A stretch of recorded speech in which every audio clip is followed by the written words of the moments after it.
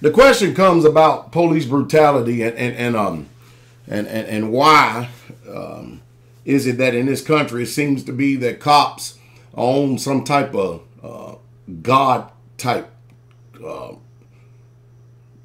don't know, flipped out trick. I don't know, but I will tell you this: when American citizens comply with the orders of police officers, it's not that they have any respect for the human being. Because if you just stick those police officers, be they male or female, on the street as a regular civilian, I mean, after all, they're civilians too because they're not in the military. It's really no contest. There ain't too many police officers with a lot of these people that they arrest and stuff that can actually physically overcome them and overwhelm them. And so since a lot of these cops are hiding behind this uniform, trying to play tough guy, you know, with a lot of citizens, they know that it's the state and the people actually have more fear of this unlawful, unjust, wicked so-called system of justice than they do the human being that's in the uniform. Because the human being in the uniform has no power and no authority in and of themselves. It comes from the state.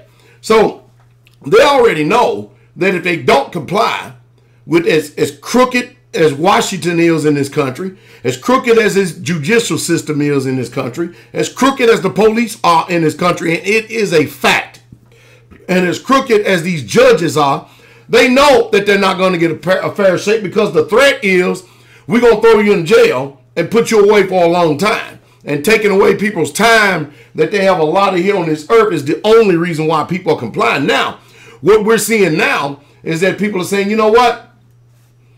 If I can't live free, then what the hell is there use to living for anyway? I'm getting sick and tired of this. I'm oppressed. I don't have a way to take care of myself, take care of my family. I'm constantly brutalized. I'm racially profiled. I'm constantly harassed by the police. This is the sentiments. I'm telling you what people tell me. All right. I don't have these problems because I live way out in the country. All right. And so a lot of times people get to the point, a breaking point, where they just say, you know what? Damn it, I can't take it no more. I went to war for this country. I made it back, and I experienced more tyranny by the terrorists of the United States of America who wear uniforms called police officers than I did by the tangos overseas. And if I'm going to be at war, I might as well just go to war. And some people are just flat out opting out on it, opting in on it and doing that. Now, again, I'm communicating to you what people talk to me about. I'm telling you their pain. I'm letting you in on their experience and why they feel the way they feel. And when I hear them talk, it makes complete sense to me. I'm sympathetic and I have empathy towards them because, you know, when you receive a lot of bad information coming your way, it will affect the spirit of man. I don't care who you are.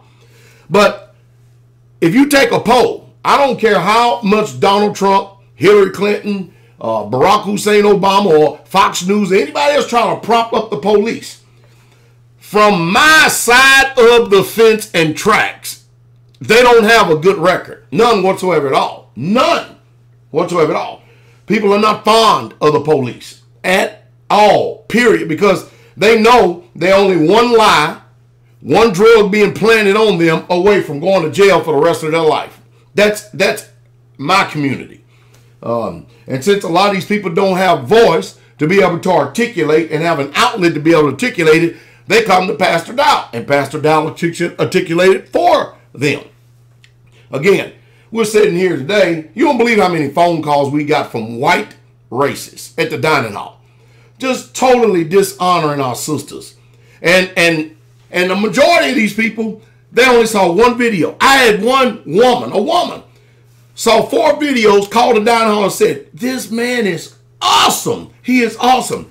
Saw another video, and watch this. I'm going to show you how schizophrenic this society is. Saw another video where I said how this ministry, and it does, it's a fact, produces virgins. A lot of people that get married in this ministry they get married to virgins. I just got finished marrying a couple in New York.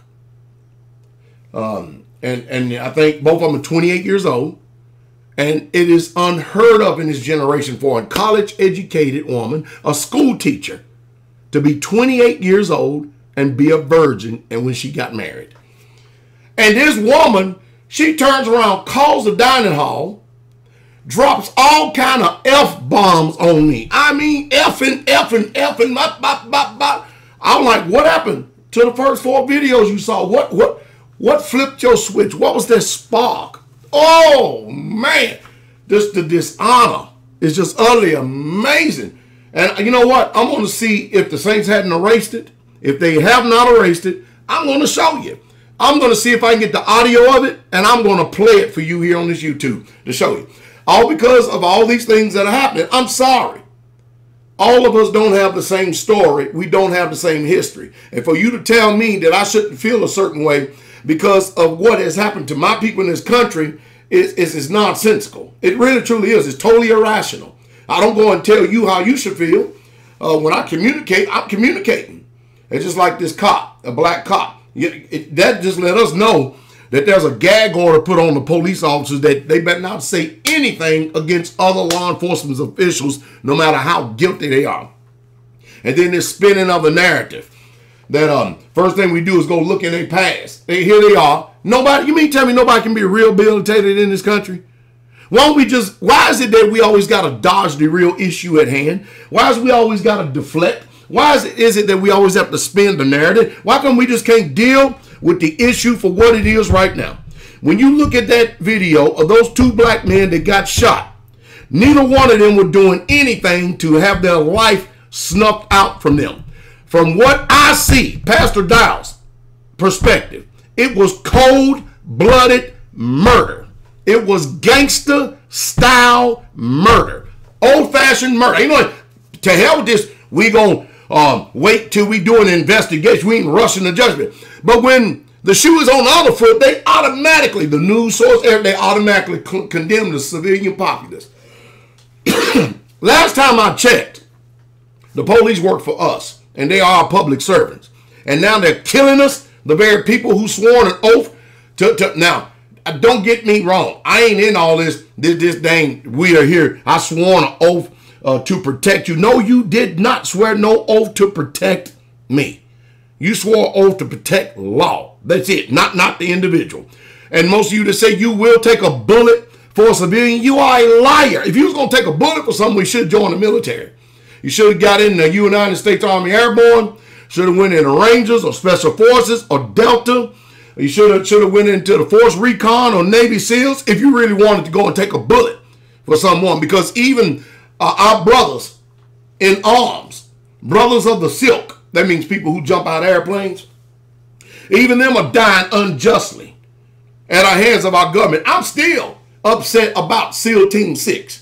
All of a sudden getting a now lady when we so-called captured Osama bin Laden, and we buried him out at sea.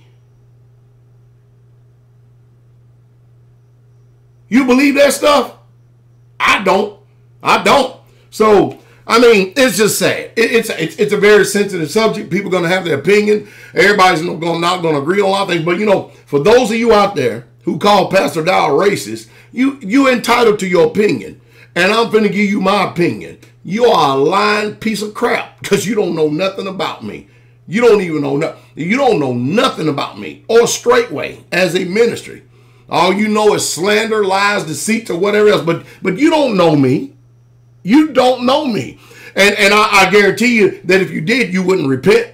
I guarantee you that once you found out that I'm not, you wouldn't recant. I guarantee you, you'll save face and take your little sorry step and mosey on down the road and stuff because, you know what? Pride always go before destruction. You're slated to be destroyed. That's all there is to it. But I'm just speaking the real truth. Truth to power. No, the police officers ain't got no power in themselves.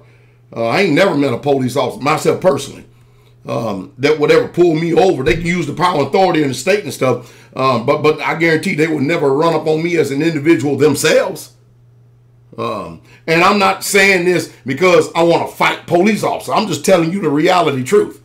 A lot of times people go on the police force because either they were bullied, or you can tell the bullies because they're the ones who, man, they make you, ooh, the worst thing you can do is give somebody power who has been abused. That's the worst thing you can do. These people have no self-control. And then, of course, they know if they think about this. We live in the United States of America, a country where if they kill you, they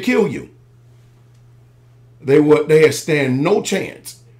They stand less than 1% of a chance being convicted and going to prison, or either receiving they stand 0 chance of getting the death penalty. So a lot of people are saying, you know what? From this point on, I'm not taking no more chances. A cop is pulling me over. This is what they're telling me. I am going to be ready because I never know if that one is crazy as hell and he want to shoot me and kill me. I want to go home and see my family just as much as they do. Now, did the people start this or did the cops start this? And then the issue goes on. Well, the black people are murdering. I want to go, see, I go to the issue of the matter. Are the blacks responsible for the drugs that is actually flown into this country? And who puts the drugs in the inner cities for these people to consume? Who? Because I can tell you right now, there are no rich billionaire black men that traffic drugs into this country. Drugs are not in the United States of America because of black people. Is this too painful? I mean, come on, we're dealing with reality truth. Well, let's see what we get from this. Because I know, man, geez, man, you people, whoa, boy, I tell you.